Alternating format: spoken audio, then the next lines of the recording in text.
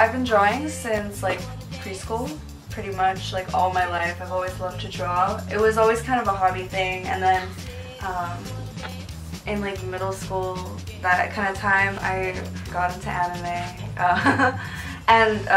You know, as like most anime fans do, like I did a lot of like fan art, you know, and so I think I'm kind of thankful for that, because that just kind of made me like draw all the time and like work hard with like drawing, even though it was in this specific style. Hi, my name is Natalie. I'm an illustrator and artist from Los Angeles.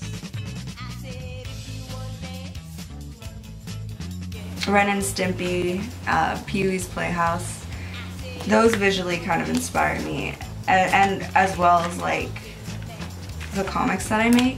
Also comics, like I did read like a lot of comics and manga growing up. I was into anime, so that's where my interest in like storytelling comes from, and that's kind of why I want to pursue illustration.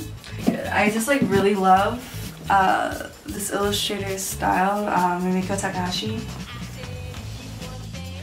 Like in my comic book, like my DC phase is very like short-lived, just because I've always been into things that are like funny.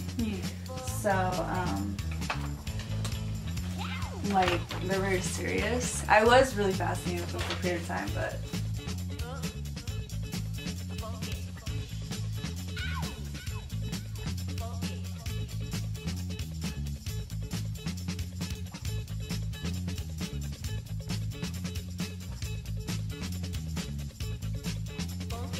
I grew up reading Mad magazines, so like I feel like that definitely has influenced me in the comedic aspect of like what I like to put out, you know?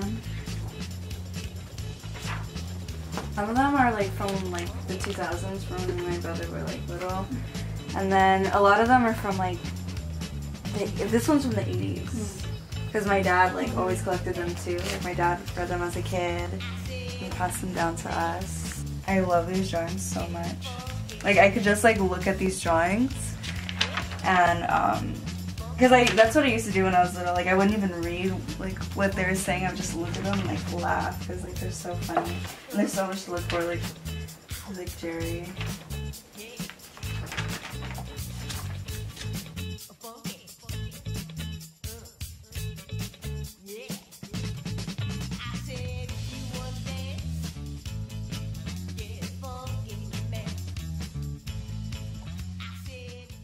High five.